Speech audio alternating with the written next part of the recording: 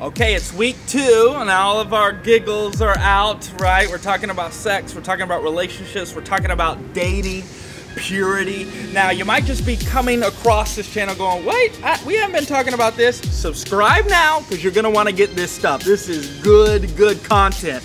But maybe you are more than likely with your e-group, hanging around people that you love, you care for, or that you believe in. And what's about to happen is you're gonna dive in to this message with Pastor Levi Lusko.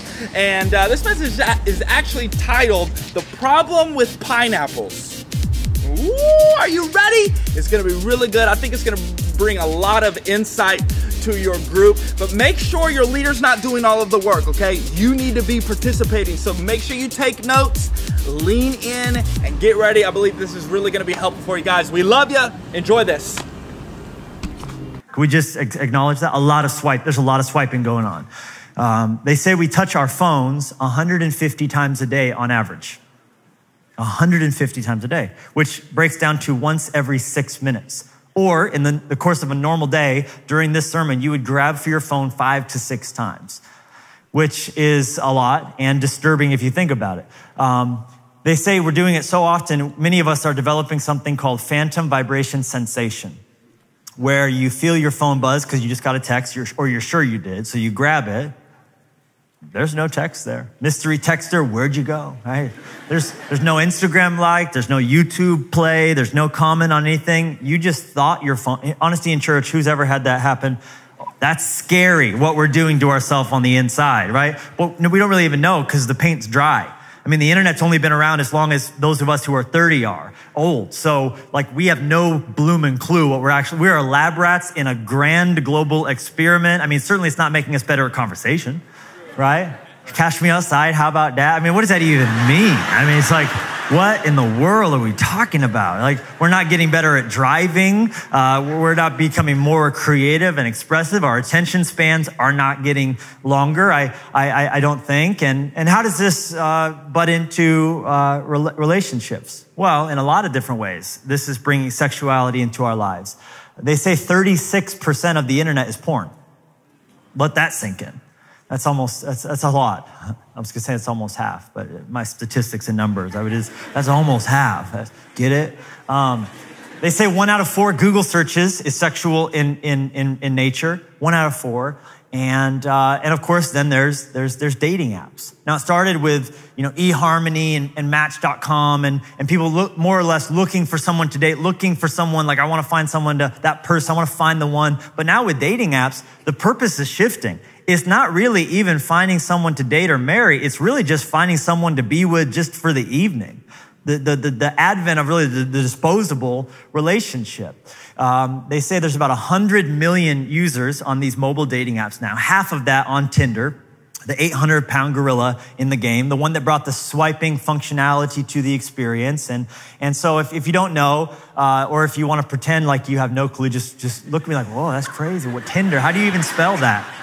Pro tip, put your phone on silent. You get a Tinder notification while I'm preaching this sermon, you're going straight to hell. I am telling you right now, I'm warning you, you've been warned, right?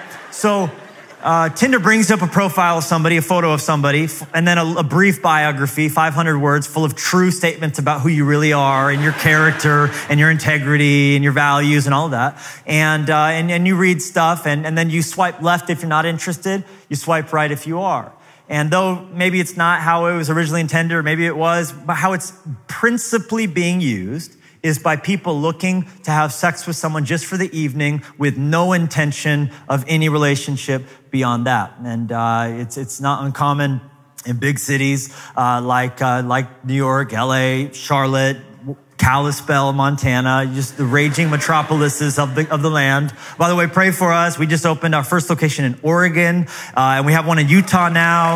In January, we're opening in Wyoming. So if you know anybody in Jackson area, let them know. We're just having so much fun also in Montana, but it's not uncommon among the young people, young graphic designer, attorney, whatever, career-minded, not wanting the drama of a relationship, but still having needs, you know what I'm saying? And so to fire up the app, and in the words of one mobile dater who I read about in Vanity Fair magazine, that all men are looking for today is to hit it and quit it. They fire up the app so they can hit it and quit it. I read one young man saying, I could go to a bar, I could go to a club, but I could just open the app up and I can know pretty sure in an hour or two, I could be having sex with someone and then back on my way like it never happened. This is what's happening. It's a huge shift. They say in human history, this is one of the two biggest movements in how we've approached mating and the ritual of romance. The other one was when we stopped being nomadic and settled down in farming communities. So there's a lot happening in our culture today.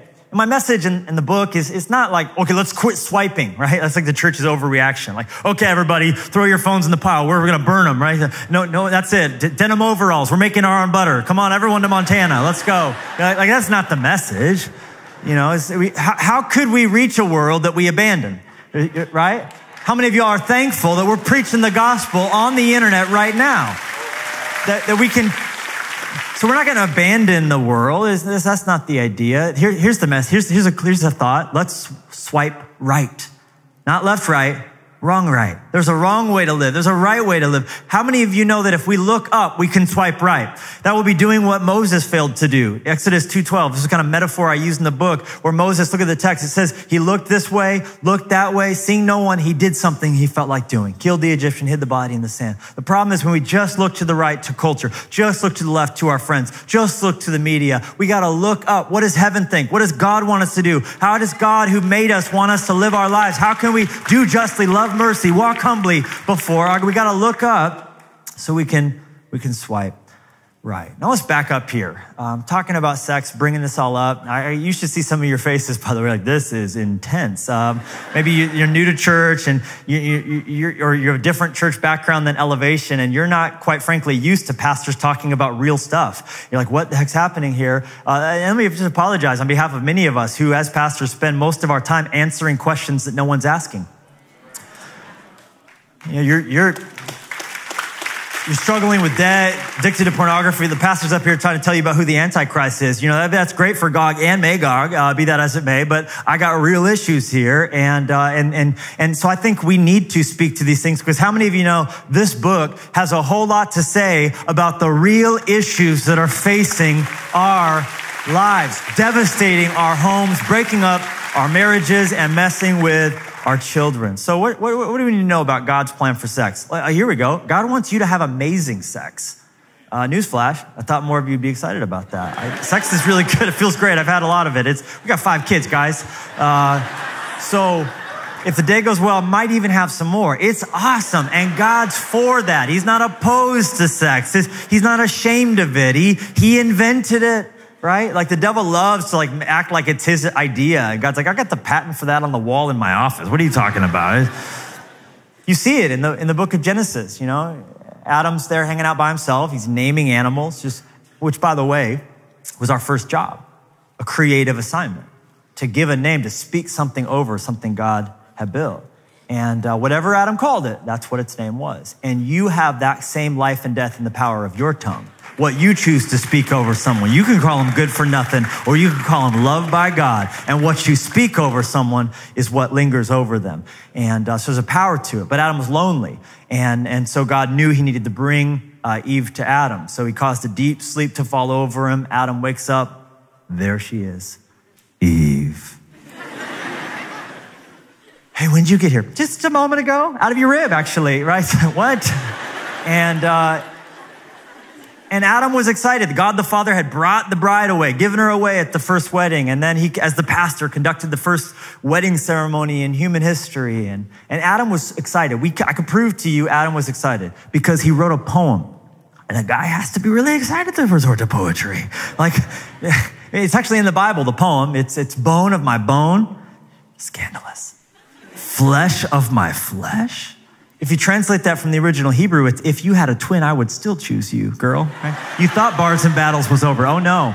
Adam's the original gangster rapper. I mean, it's like apple bottom jeans and the boots with the fur. It's what he said about Eve right then and there, back then in the OT, right?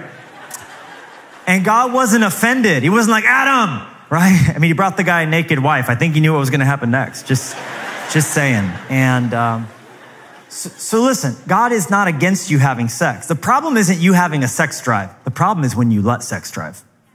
It's when you do whatever you feel. It's you give into your every impulse.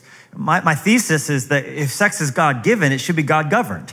He gives it to us. We should look to him to tell us how to get the most out of it, right? So what did God say about how to use sex? Well, he said in Genesis 2:24, therefore a man shall leave his father and mother, be joined to his wife, and the two shall become one flesh. And that's how I intend for you to use this gift of sex. That's pleasurable, but also powerful. If you leave it in the marriage bed, you'll get the most out of it. But if you take it out of the arena in which I intended for you to use it, you're going to hurt yourself. Sex is not just pleasurable, it's also powerful. Ironically, once God tells us how to use what he invented and gave to us as a gift, that's where we cop an attitude. Whatever, doesn't want me to have any fun. But when do you use that logic anywhere else? Go to Home Depot, buy a chainsaw, see all the manuals, whatever, they don't want me to have any fun. No, you just intuitively know. They don't want you to chop your freaking arm off, right? We assume the best positive intent on Home Depot, but get all huffy with God who made us, as though he doesn't know anything that we don't know. Y'all, I'm 35 years old. God doesn't even have a birthday. I figure there's a few things he knows that I don't know. And so rather than arrogantly puffing up our chests and stiffening our neck and saying, my will be done, I think we ought to humbly bow our knee and say, thy will be done. That's a better way to live your life.